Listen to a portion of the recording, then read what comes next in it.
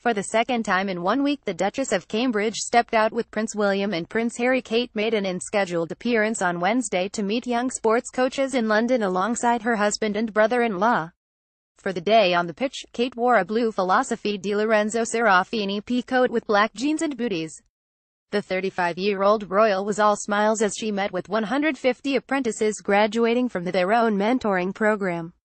She also was given an adorable football jersey for her two kiddos, Prince George and Princess Charlotte. Prince William, Duke of Cambridge, and Catherine, Duchess of Cambridge, chat with Ada Deputan during the Coach Corps graduation ceremony for more than 150 Coach Corps apprentices at the London Stadium on October 18, 2017 in London. Getty Images. Catherine, Duchess of Cambridge, and Prince William, Duke of Cambridge, attend the Coach Corps graduation ceremony for more than 150 Coach Corps apprentices at the London Stadium on October 18, 2017 in London. Getty Images. Prince William, Duke of Cambridge, and Catherine, Duchess of Cambridge, attend the Coach Corps graduation ceremony for more than 150 Coach Corps apprentices at the London Stadium on October 18, 2017 in London. Getty Images. Kate's appearance was a surprise to many, as she has been battling severe morning sickness throughout her third pregnancy.